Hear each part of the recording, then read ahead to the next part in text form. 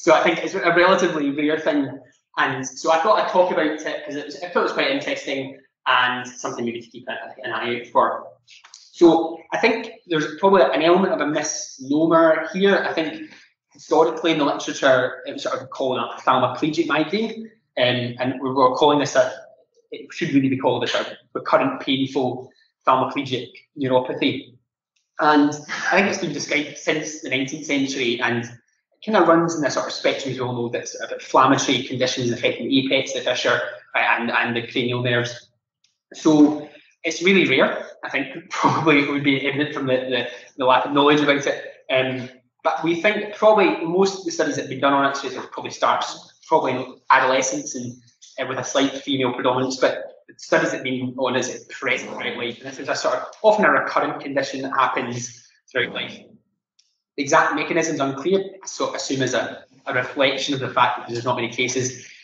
In my mind, it seems like an immune-mediated process, in quick suggestions about whether or not compressive issues with an ICA that's inflamed, or a bit of viral connections, or even a proposed mechanism with CGRP, but that sounded very tenuous and I wasn't really convinced, and it wouldn't really explain the ophthalmoplegia aspects to it. So what are we looking for? So features are, unsurprisingly, headache, classic side-blocked, either orbital, retroorbital headache, with often with migrainous features in that, photophobia, nausea, and there's often a collateral ophthalmoplegia. Classically a third, or the most commonly so, it can be an isolated sixth, it can be a third and a sixth, but an isolated fourth with this condition seems to be rare, and there's often not clinical involvement either. So classically they evolve quite quickly and then improve over days and weeks. And the most useful test, obviously you're thinking about a wide differential in that context, but the most useful test is MRI finding those.